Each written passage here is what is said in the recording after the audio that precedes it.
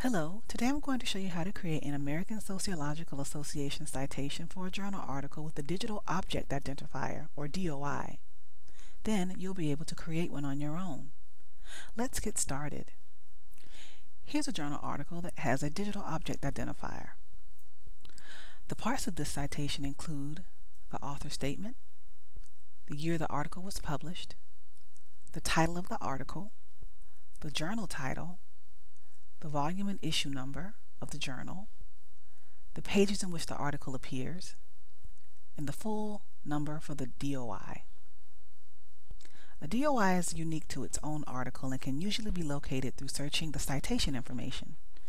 Not all journals have DOI numbers.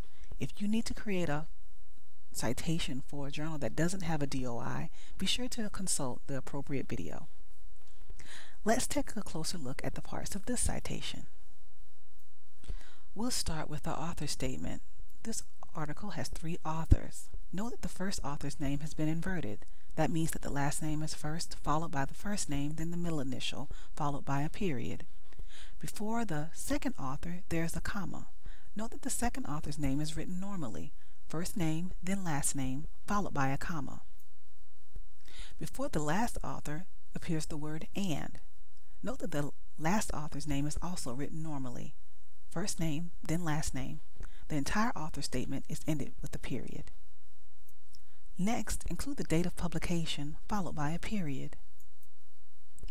In ASA format, be sure to indent your subsequent lines by 3 spaces. Also be sure to double space your citation. The next part of this citation is the article title, which is enclosed within quotation marks. After the article title, include the journal title. Note that the journal title has been italicized. After the journal title, include the volume and issue number of the journal. Note that the issue number is included within parentheses and followed by a colon. Next, include the page range that the article appears on and follow it with a period. Finally, include the entire DOI number.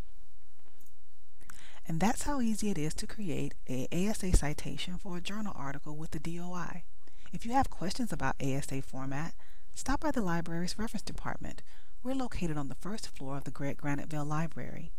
Or give us a call at 803-643-6808. You can also visit us on the web at library.usca.edu. Thanks for listening.